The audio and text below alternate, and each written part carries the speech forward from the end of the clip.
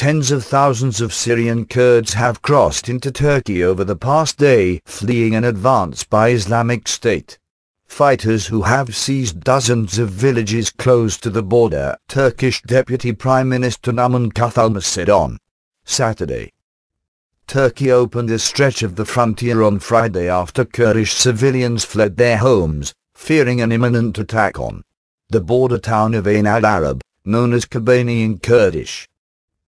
Around 45,000 Syrian Kurds have crossed the border as of now from 8 entrance points along a 30 kilometers distance from Akcakale to Mursitpinar since we opened the border yesterday, Kurtulmus told CNN Turk television. Islamic State's advances in northern Syria have prompted calls for help by the region's Kurds who fear an impending massacre in the town of Kobani,